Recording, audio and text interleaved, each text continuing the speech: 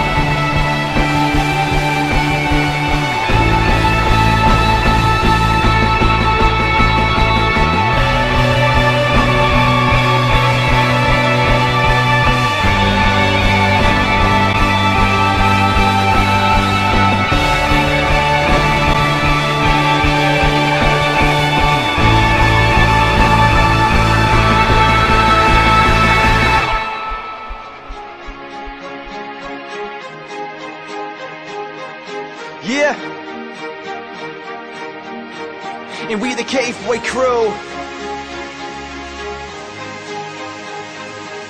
But some know. Yeah, and I'm looking all around me, never on the ground, cause my head's where the clouds be. Seeing things amazing, world I was raised in. Yeah, it looks good, it could use a little changing. And I swear that I'ma make it. Man, I look around and couldn't wanna raise kids in life. Strike like lightning, alright then. I've been thinking lately we better off way back when. Back when people never really had much, and Earth losing ozone like a haircut. Cause every little thing they do I gotta show 'em up. And what you don't like me, well fair enough. Cause I don't really care, baby, I'ma change it. Since you came around, baby girl, I'm a changed man. I'ma do this, Towers is the main man. I'ma lay the blueprint, this is my game plan. I'ma spin it till you know my name, cause everybody in the world could use a little bit of change. Don't forget my name, cause on the day that I leave I'll be the same that I came. Yeah, and I'ma spin it till you know my name, cause everybody in the